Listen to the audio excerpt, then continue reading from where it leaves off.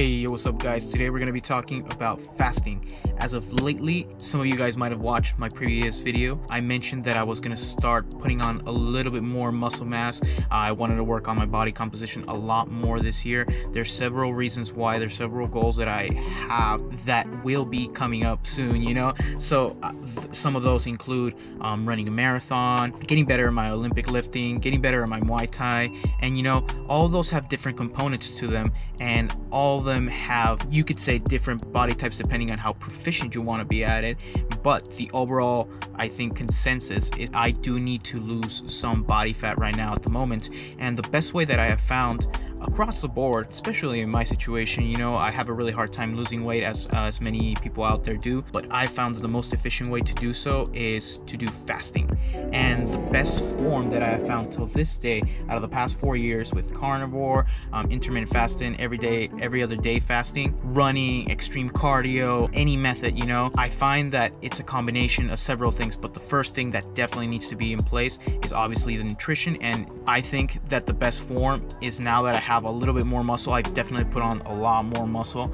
I'm getting a lot better. My body composition is at the point where I think now is the perfect time to start leaning out without getting way too big to affect in any of those sports in a negative way. And if I lean out right now, it'll definitely affect it in a positive way. So what I need to do now is start fasting. What I like to do is the 16 and 8 hour method. And what I mean by that is for fasting for 16 hours and eating in an 8-hour time window. That's the ideal sweet spot that I have found works really well for me. I know some people like to do every other day fasting, and I potentially could be using that further down the line, but at the moment there's a couple of targets that I need to hit, and some of those targets involve me not losing too much muscle but also adapting a little bit more to fat. As I've told you guys, I veered away a little bit from my just complete carnivore diet, or just keeping it super strict carnivore. So what I've been doing, it's been a combination of like 90% carnivore and 10% ferment. Like in that other extra 10%, we've been keeping the fermented foods and some carbs, because I definitely do need them for my explosiveness, for those movements that require just strict power and just me being really fast, and just the work amount that I get to do. You know, it's just a really big amount of volume that I'm hitting throughout the entire week. So the ideal thing for me is definitely to keep some carbs in there. However, this is where I differ as to how to go ahead and handle that, and that's with the fasting. A lot of people out there in the nutritional world are afraid of keeping fasting in their regular diets in order to not lose any muscle mass or anything of that sort. I'm okay with losing a little bit of muscle mass. Again, I don't require huge amounts. Again, I'm going to be doing marathon running, so it definitely behooves you, if you're going to be a marathon runner, to keep a little bit less muscle. But there are definitely marathon runners that are switching that point of view, that perspective of, oh, only lean, very long, lean, tall people can go ahead and do it, like super, I guess, almost skinny-ish looking people. And this is in no way throwing a rock at marathon runners. I truly admire what they do. Eliud Kipchoge is my hero. I even got this, like, you know, like this watch that's based off of him. Like, this is the EK version, you know, so I really do admire them.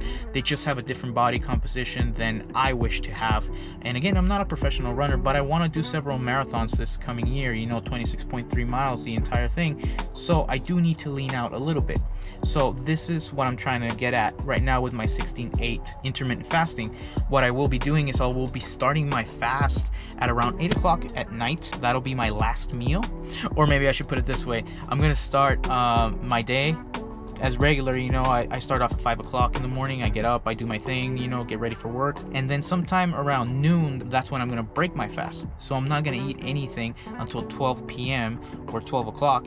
Then that's going to be my time window where I'm going to eat up to 8 o'clock, 8 p.m. So it's going to be an 8-hour window where I'm going to be able to eat, and then I'm going to go ahead and fast for the rest of the time.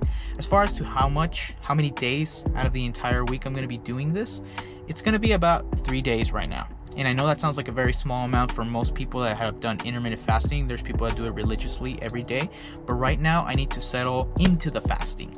There's several things that I keep a lookout for when I start my fasting or start really getting a little bit more fat adapted, you know? And right now, I'm fat adapted, but not as much as I would like to be. When you start getting into the fasting world, there's a different type of adaptation that I really do think takes place, and it takes a little bit longer to get used to. But along with that, the reason why I'm not doing it throughout the entire week is I'm not here to torture myself. Right now, it really becomes a little bit too torturous at the beginning to start doing these fasts every single day, you know, especially right now with the holidays. I know I picked the worst time to do it, but in my opinion, that's also the best time to go ahead and do it, because I know that if I kind of let loose a little bit too much, hey, I might start veering in different directions and not being very precise. But my goals right now are very set. They're really in the place where I want them to be, so I'm very focused right now. So yes, I want to keep my 16 to 8, and what I'm going to be doing is I'm going to be having 2 to 3 meals. It all depends on several things. One, how hard I worked. Second, how I'm feeling. Do I have enough energy for the day? Am I feeling groggy? Am I feeling sleepy? Am I feeling... There's a lot of things you got to keep an eye out, especially when you're fasting and you're putting out high amounts of volume. But there's a lot of things you got to keep in mind. I learned that with doing the carnivore diet the first time around, and I was doing CrossFit. I figured that I could just go ahead and be fat adapted after like 50-60 days. But no, I just wasn't able to put that amount of work out there, and it was really hindering my performance in CrossFit. So that's why I'm only doing it for 3 days, 4 days max out of the entire week. It all depends on how I feel. It's very based off of that.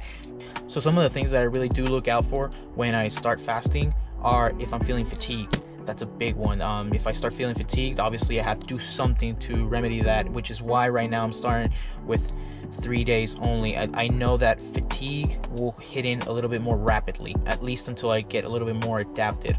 I start to lose focus throughout the day. That's a very common one as well. Forgetful. I get forgetful like crazy if I start fasting too rapidly, so that's definitely on the lookout as well. I get irritable really quickly, or if I get dizzy. Those are major signs that, you know, I need to go ahead and eat something, especially get some salt, get some electrolytes in, you know. And finally, headaches and getting anxious. Those are big things that I definitely go ahead and look out for.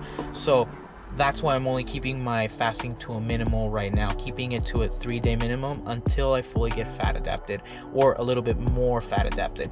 Also, the idea, remember, if you're feeling any of those things, you're probably becoming very miserable. The idea is not to be miserable. The idea is to be able to go ahead and use fasting as a tool to make sure we're attaining whatever goals we have. And that's what I'm doing right now. I'm trying to just use it as a little bit of leverage to lose some weight. Once again, the overall idea is to lean out just a little bit, not a lot. We still need a lot of strength, and we still want a good amount of power.